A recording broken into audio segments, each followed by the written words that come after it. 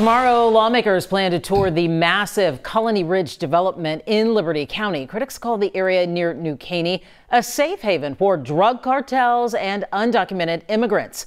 The developer tells us this isn't the case at all. Still, lawmakers at the state and federal levels are pushing for the governor to get involved and take over the area.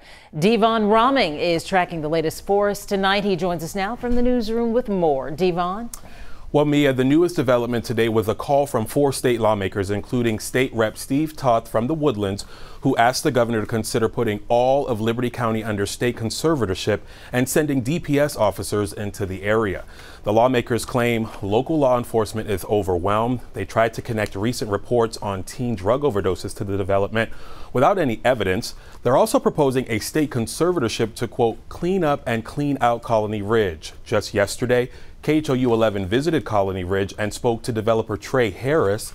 Harris calls these claims misinformation and says anyone calling Colony Ridge a magnet for undocumented immigrants and crime are blowing things out of proportion. And that's why he's hoping lawmakers come see for themselves.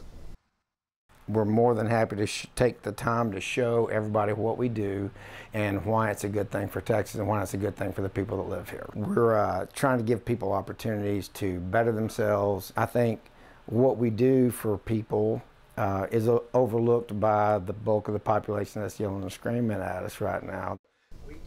One of the criticisms that has been at the developers advertised specifically to undocumented immigrants, saying you don't need a social security number to buy a home. Harris calls it mudslinging and says there's no law being broken. And you know, he's right.